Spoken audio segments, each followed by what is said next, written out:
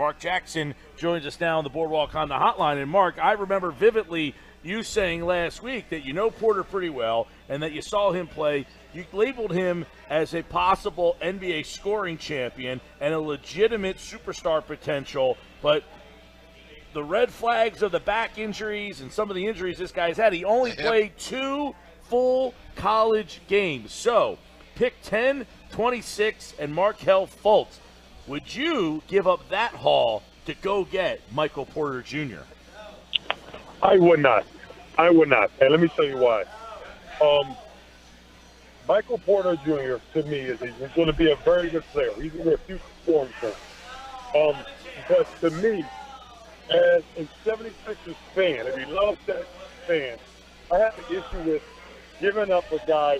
So you're pretty much saying, all right, I'm giving up a Markelle Fultz.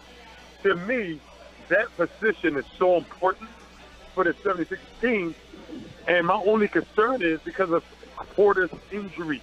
Let's not talk about last year. Let's talk about now. I heard an interview with Porter. He's saying, he canceled a workout because he had a hip tightness. And he told his agent got an MRI, everything checked out. But something he let slip that I wonder if many people picked up on. He said, this is something I've been dealing with for about 3 or 4 years now, and it's tightened up on gigs. And then he stopped. And to me, that's a red flag. He's a scoring champion. He will be a scoring champion in this league in the next 3-4 years. I'm worried about that. I'm worried about his injury. Right, you're saying, look, if this guy's healthy and he's playing his best ball, this is his ceiling. But there is a lot of questions about that. And then, the one thing is Markelle Fultz. I mean, that would essentially be saying, we're giving up on this guy altogether. And I know Brett went out to L.A. to go watch him. I don't know what he was watching from him. He saw them all season long. But you got to wonder, there's a lot of conversation out there about what happened with Markelle this year. Brett Brown is now the coach and the decision maker. So if he was to trade Markelle Fultz, I guess that would be a pretty big indictment on what he thinks about Markelle.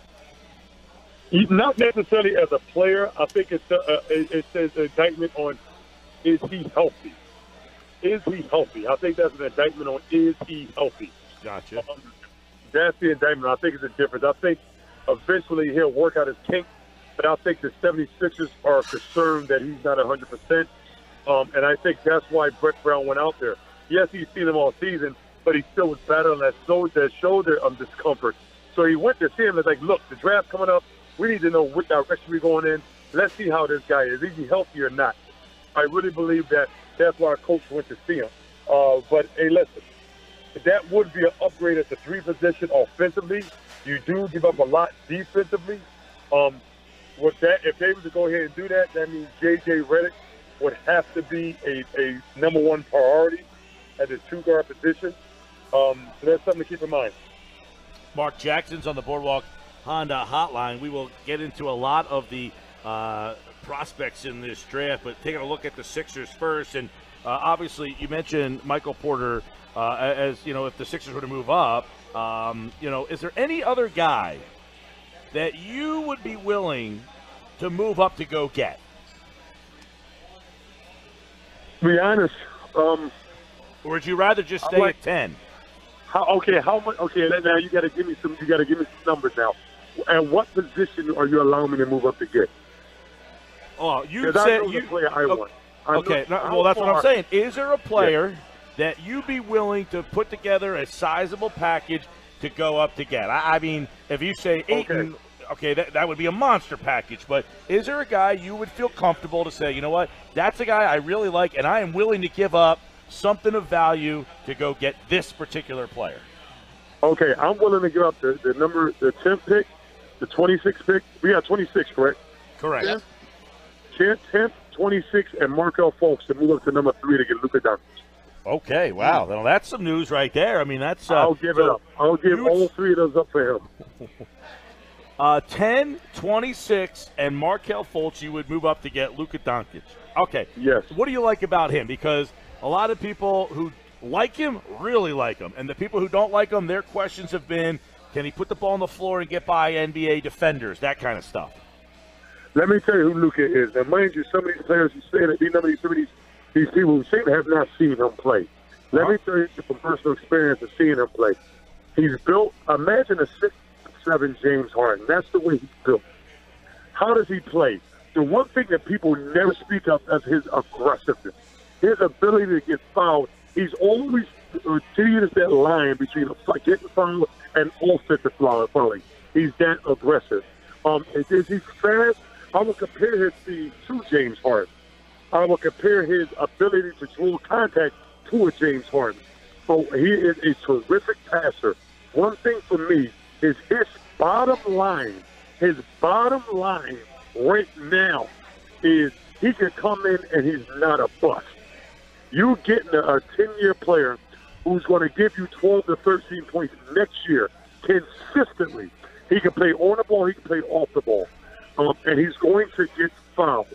He's going to get fouled. He is healthy. He is mentally tough because he's been a pro since he was 15. And one thing to keep in mind that the way they coach young players there are much different than the way us Americans coach young players. They do not give no sense of entitlement. So when you see a good player, that means he's been pounded on. That means he's been ridiculed. That means he's been dragged around, and he's mentally as tough as they come. So Luka is, for me, Marc Jackson with us, NBC Sports Philadelphia Sixers pre and post, talking about the NBA draft tonight. So if the Sixers stay at 10, Marc Jackson, who do you like the best at that spot, or who do you hope maybe falls to them at 10? You know what? I'm going to be honest. I really believe Now we're losing Mark. He's breaking up a little there. I didn't hear exactly what he said, and so we'll see if we can maybe put him on hold real fast and get him to come back because why is that after my question? Yeah, well, I mean, that was a tough one to think about. At number 10, what would you do? There's 9 players that are now off the board. How about what he said? Thanks, Josh. Josh is putting him on hold and trying to get him back on a clear sell. He said, I would give up 10-26 in Fultz, not for Michael Porter, who he said was a legitimate scoring franchise champion, changer. but Yes. he said for Luka Doncic. Yeah. Well, here's the thing with Doncic is that he's more well-rounded because of all his international play. He's a more polished, more finished product. It's very rare in the NBA draft that you're getting a finished product or a guy that has years of experience already under his belt that's not collegiate experience. This is, I mean, the guys that he's going up against internationally are grown men, quite frankly. Yeah, and one thing is for sure. I mean, by the way, he went on to say, Doncic has been a pro since he was 15. He can play on the ball. He can play off the ball. He can come in and be ready to contribute right away. Now, Mark said James Harden. I have also heard people say James Harden when talking about Luka Doncic, that Harden is not a guy who's got a lot of speed, but he's savvy and knows how to get around players and can work his body. If you watch Doncic play, that's something that you do see from him. Now, Marc Jackson is back with us. Mark, Pete asked you about number 10. If the Sixers were to stay at 10, is there a guy that you hope is there for them in that spot? I'm hearing a lot about Bridges from Villanova. I think, let me go back to what I was saying. I really believe once Dallas goes by, I really believe Porter's going to drop. And I think he's going to drop significantly because of his injury. And I think if he's there, you grab him. Everybody speaks of Bridges from Villanova. And they call him a 3-and-D type player. If you're picking a guy at number 10, you don't want a 3-and-D type player. You want somebody that can come in and contribute now. So Bridges, to me, I think he's much more skilled than people are giving him credit for. I think he's much more well-rounded. I really believe that if Bridges is there, I would take him because he's a safe pick. But I think Porter's going to slide. I think you can get Porter late in the draft, like late, right before the teams come. All right. I know last week when you were on, we talked about Kevin Knox, and you said you saw him play in high school since like the 6th grade. Do you think that Kevin Knox could come in and play right away? He's 18 years old. Do you think he could come in, or is he a guy that you're going to have to wait on a little bit? I like him. Let me tell you, I think Knox's upside is better than Bridges. I believe that. I think his upside's better than Bridges. He's bigger than Bridges. He's more able to score one-on-one than Bridges. I like him better than Bridges now. But I think like I said, Porter's going to fall. I think Knox is going to move up in the draft. But if I had to pick between Bridges and Knox, I'm going to go with Knox. People can say, oh, but Bridges is still another guy. Yeah, I agree. He's a very good player. He knows how to play off the ball. He's going to play defense. But the upside of Knox is just too great. I'm going to go with Knox. And with that being said, I really believe that his ceiling is so high. I really think as of now, I think he can give you a little bit more offensively than Bridges can. I agree. I take Knox over Bridges as well. All right, I've heard this rumor. Washington is looking to move 15, but they want you to include a contract. Gortat, Morris, Jody Meeks, one of those type of guys. Would you take 15 and Markieff Morris and move back and give them Philly 10? Guy. Yes, I'll do that. Ooh. I would do that. I would take Markieff Morris and that leader pick and give up that number 10 pick. I would. I think you get the Morris, so you get another defender off your bench, another guy that can show. Listen, with that being said, I wouldn't bring back Ilyasova. I would like my Morrison. I would like that. I would love that in our play. I would love that. So that's something that now that's not, the Sixers haven't been connected, but what the Sixers have been connected to, Mark, and I'm sure Mark will be talking about a lot of this stuff tonight as NBC Philadelphia is doing a draft special, and Mark will be on there from 8 to midnight tonight, Mark? 8 to midnight. Okay, so if they're not asking you some of these questions, maybe they should bring me in to produce for you, all right? Here we go. Sounds good to me, yeah. Here we go. There's a lot of teams calling the Sixers for 10 to get Gilgeous-Alexander. Would you take him at 10 or move out of that spot and let someone else take him? I would get more assets for that pick. I would trade out of it. I would definitely trade out of it, give it up, let them choose that he wants to move back. You don't like Alexander? Yeah, but he's not what the Sixers need right now. He's a good player. I think he's limited. His shooting ability is limited to be able to shoot it consistently. And he's I would let that one slide. I would move back. He's not a coach. What about Trae Young, Mark? What are your thoughts on him, the kid out of Oklahoma? No. That's a hard no. No. I'm hearing so much about Trae Young, and I'm hearing less about Colin Sexton. Sexton is 20 times better than Trae Young. People see Steph Curry clone, and people jump through the roof. Sexton is the better player right now, and he has a better upside. He's going to give you defense. He's going to give you scoring. The ability, if his shots start falling, to create off the dribble. Trae Young is going to struggle defensively, and when his shots start falling, he's going to struggle offensively. Sexton is much more a full-rounded player as of now than Trae Young. Hey, all right, you're a big guy. You were a 6'10 center back when the 6'10 center was, the biggest guy in the court. Now, if you're 6'10, you're playing the 2. You're playing some sort of front court position.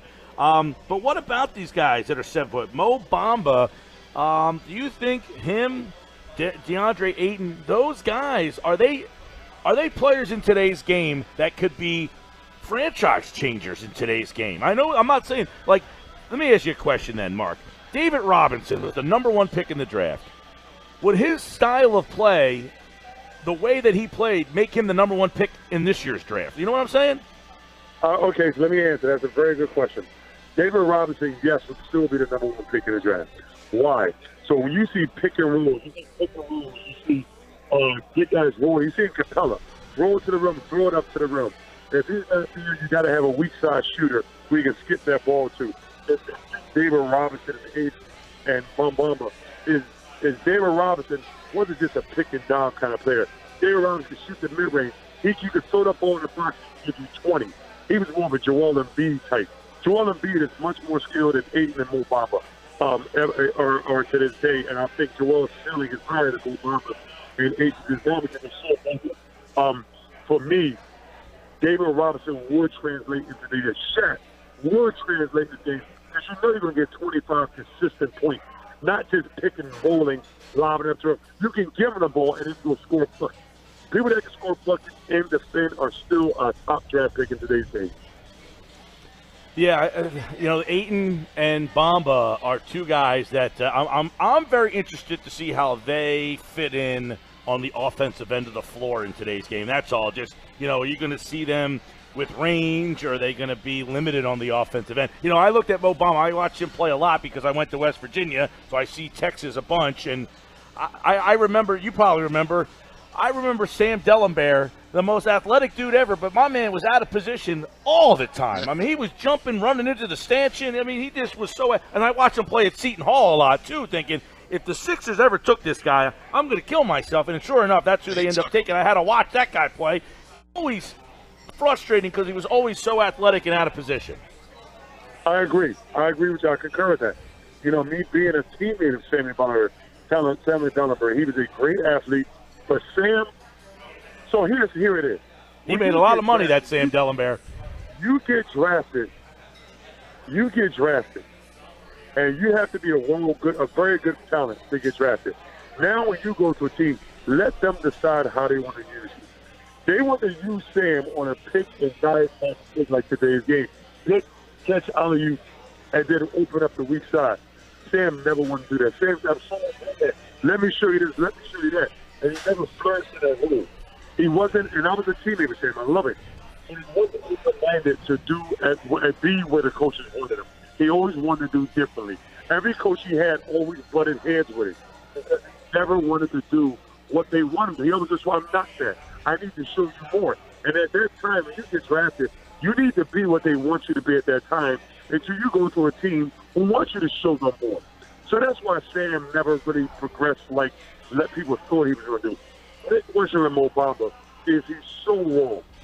Is he open-minded enough to be a pick-and-dive kind of guy? If that's the case, then that's the case. People say he's a great shooting ability from the three-point line. Everybody's fascinated with a big guy shooting three. That's fine and dandy. But the Outlaws in Texas, to me, is not a franchise player. Yes, he's a shot blocker.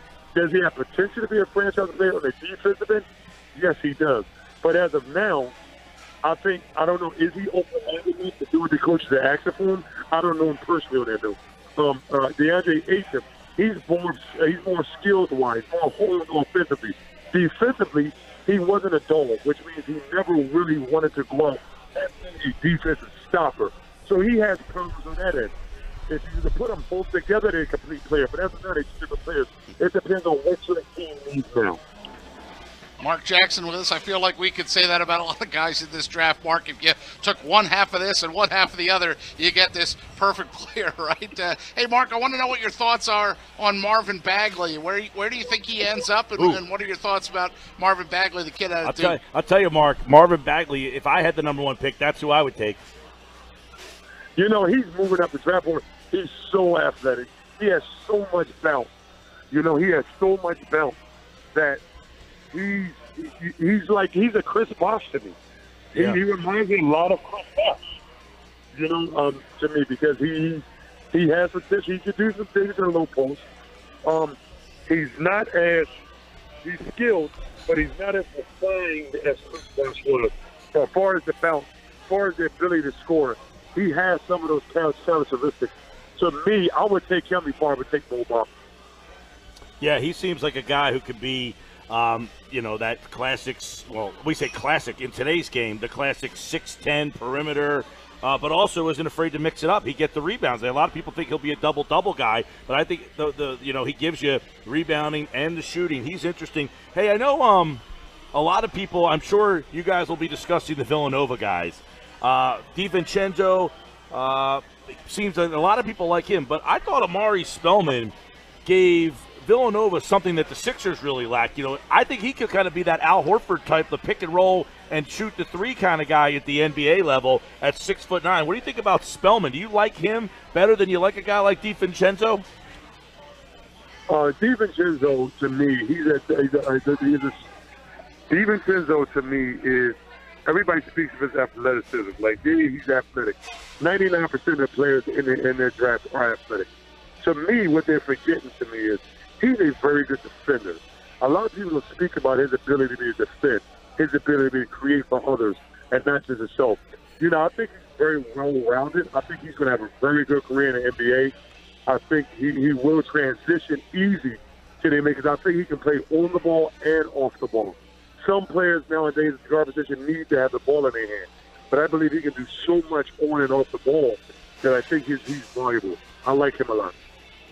All right, a couple more with Marc Jackson, NBC Philadelphia here. He'll be on the television tonight from 8 to midnight talking about what the Sixers do. Now, Mark, we know they have 10, 26, and then they have 3 picks in the second round. They traded one last night, but I would assume there's going to be a lot of draft and stash type of players. I mean, they can't fit all of these guys on the roster at this stage, where they are. But if that number 26 area there, do you think that at 26 you're finding a guy that can help this year's team out, or would you try to do something with 26 to maybe get a little bit more established player? I would get rid of it. I've said this before on your show. I think the 26 does not help them. They have so many young pieces. They don't need to add young pieces. I'm hearing Grayson Allen. I'm hearing DiVincenzo if he's there. You don't need those players. You still got TLC. You still got Furkan. Them picks are not valued to me for the Sixers now. I think I really believe in the future. I think you can package that along with that 10 pick to move up. I really do. Even if it's 1 slot, even if it's 2 slots, I really believe you can do that. Or trade it for a future first. But now I don't think they need to add another young piece to the team. Mark, when you were at Temple, did you play with Brunson? No. Well, yeah, when I transferred from BC to Temple, but the year I set out was Rick Brunson's last year. Okay. So I was practicing with him. I didn't play with him on the court. All right. Little overlap. So what about his son there, Jalen? I mean, I get it. He accomplished so much. I would have liked to see him go back to college and become like one of the most accomplished college players of all time. I get it. He probably wouldn't gain much from doing that. But what kind of pro do you think he would be? To me, I think Jalen, he's an ultimate floor general. He's been prepared for this since the day he was born. He's bared witness to his father being a journeyman. He's been at every practice, every NBA arena there is before he was able to walk.